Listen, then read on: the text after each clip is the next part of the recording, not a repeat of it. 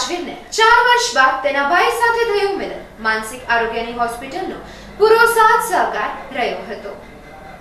ભુજની માનસિક આરોગ્યની હોસ્પિટલમાં ડોક્ટર મહેશભાઈ તિલવાણીના માર્ગદર્શન હેઠળ રાજવીર નામના માનસિક દર્દીને રાજુભાઈ જાડેજા દ્વારા યુનિવર્સિટી રોડ પરથી તારીખ 26/11/2018ના રોજ અત્રેની હોસ્પિટલમાં દાખલ કરાયેલ. બાદમાં આ હોસ્પિટલમાં સારવાર કરાઈ અને તેનું કાઉન્સેલિંગ કરતા તેના ગામની પૂછપરછ કરતા તે ઉત્તર પ્રદેશના જાલૌન જિલ્લાના ગુર્દા નિયામતપુરનો વતની છે અને ગૂગલ મેપ દ્વારા તેમના ભાઈનો સંપર્ક કર્યો અને તેમનું રાજવીર વીરોની જાણ કરતા 2 મહિનાથી તેમના ભાઈના સંપર્કમાં હતો. ત્યારે આજ રોજ તેની તબિયત સુધરી ગઈ હોવાથી તેનો ભાઈ ચતુરસિંહ રાજવીરને લેવા આવી પહોંચ્યો હતો. પોતાના ભાઈને 4 વર્ષ બાદ સારી હાલતમાં જોતા આનંદિત થઈ ગયા હતા.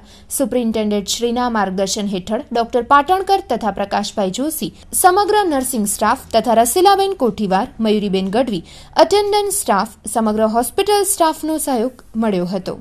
નમસ્તે, મારું નામ પ્રકાશ જોશી છે. માનસિક આરોગ્ય કેન્દ્રમાં મેલ નર્સ તરીકે કાર્ય કરું છું. અમારે આ રાજવીર દર્દી છે એ જ્યારે આવ્યો ત્યારે એની હાલત માનસિક રીતે બહુ ખરાબ હતી અને એના લીધે શું કરતો, સતત ચાલ્યા જ કરતો, ક્યારે પણ ઊભતો નહીં. તો એ ચાલતા ચાલતા હું પણ એની સાથે ચાલતો, એવી યાદગીરી છે મને.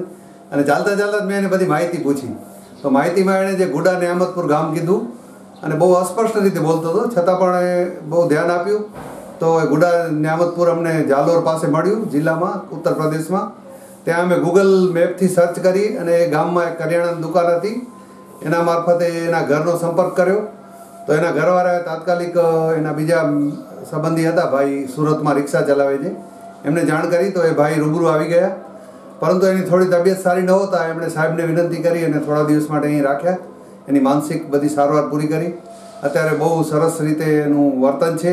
એ આવ્યો ત્યારે પણ એની માનસિક હાલત સારી નથી, પણ એ હંમેશા ઉત્તર પ્રદેશમાં જે આપણે કહીએ છીએ ત્યાંની તહેજીબ, એટલે બહુ આદરથી આપણાથી વાત કરતો.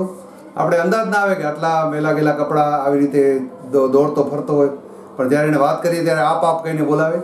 તો એક દર્દીઓ સાથે દરેક દર્દીનો એક યુનિક અનુભવ રહે છે. તો રાજવીર સાથે મારે બહુ સારો અનુભવ રહ્યો.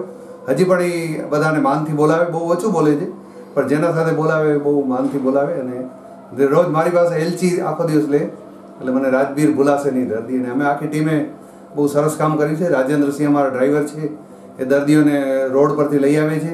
ત્યારબાદ નર્સિંગ સ્ટાફ અને આખી અમારી ટીમ, સોશિયલ વર્કર, બધા એને સપોર્ટ આપે છે અને દર્દીને ઘર જવા સુધી, એટલે જેને અમારી ભાષામાં કહેવાય રિહેબિલિટેશન, ત્યાં સુધી અમે પહોંચીએ છીએ. તો અમને આખી ટીમને ખૂબ સંતોષ થાય છે.